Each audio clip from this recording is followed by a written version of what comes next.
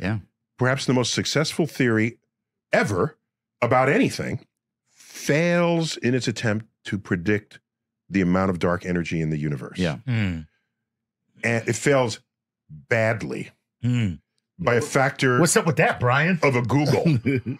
Wow, by a factor of bigger than a googol. 10 to the 10 to like it's like 10 to 123 or something. No, Google is 10 to the 100. Yeah. It gets the wrong answer by the biggest amount ever in a mismatch between theory and observation. Yeah. Where are we with the dark energy theorists? Well, look, what this is showing us is that quantum mechanics is incredibly successful when you apply it to the electromagnetic force, to the weak nuclear force, to the strong nuclear force. But we've long known that when you apply it to gravity, something goes wrong, something changes. This is the motivation for string theory. So why does empty space push the cosmos apart with a whisper when our best equations insist it should roar?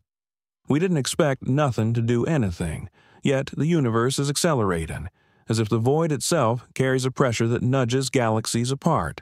That alone challenges the everyday intuition that gravity, wherever you find it, pulls. In Einstein's equations, pressure gravitates too. When that pressure is sufficiently negative, more negative than 1/3 of the energy density, it makes the expansion accelerate. Empty space, with the right kind of pressure, behaves not like a weight, but like an anti.